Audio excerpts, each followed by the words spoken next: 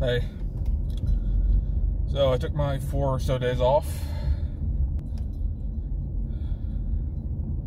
It was fairly relaxing, not having to worry about any stuff, not really at least.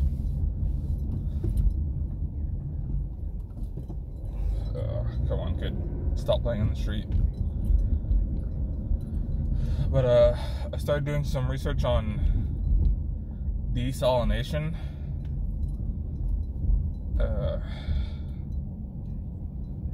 Because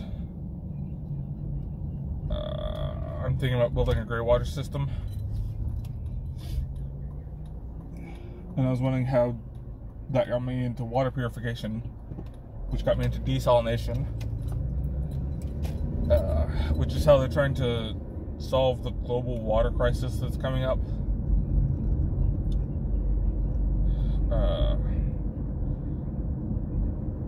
Like, obviously there's a bunch of ways that different people are doing it. A lot of them are bad for the environment. But I saw an interesting looking one called solar water.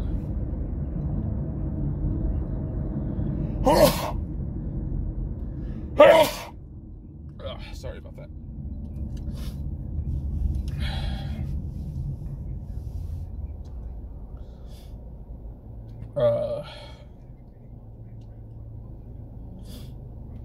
What they're doing is, they're a Middle East based company, by the way. I think it was Iraq, but they are also building a country within a country, so I don't know.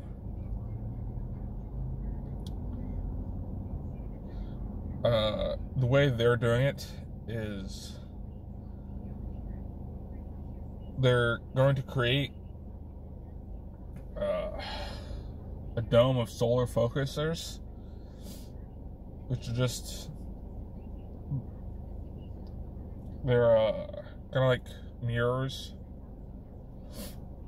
but instead of reflecting all the light, they focus it into one point through a concave piece of glass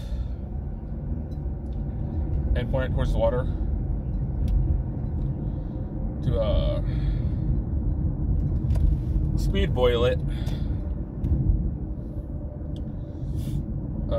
as a cleaner way of purification, because right now most of the forms of purification require a lot of burning of fossil fuels to boil the water to catch the steam, and it's super bad for the environment. So the solar water guys are hoping that their method will be a little cleaner and equally, if not better, equally effective, if not better.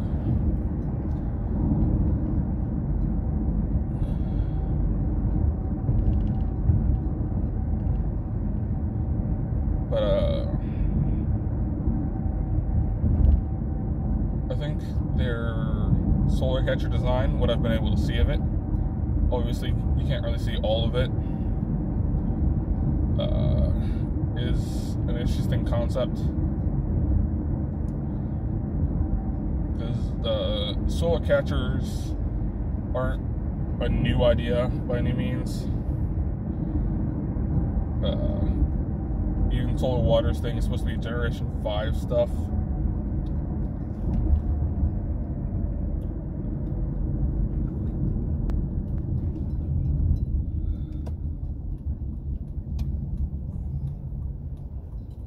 But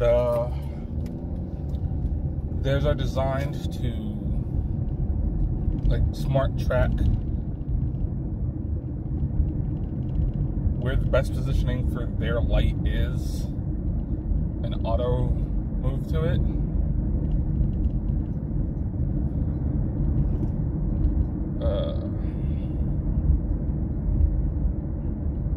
Which is more effective than the other ones that I've seen, which are just using calculations to put the best overall place through the design.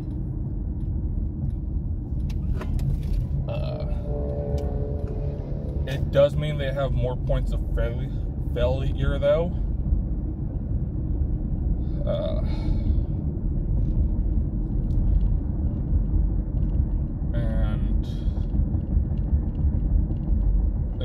And it's being run by several billionaires are the people who are funding it. So I don't think it's going to be a point of costs, at least not immediately. They'll have a while before they worry too much about that.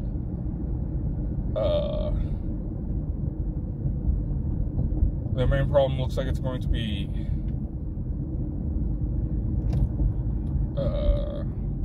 doing it on a big enough scale to keep up with the older methods. They're not really traditional yet.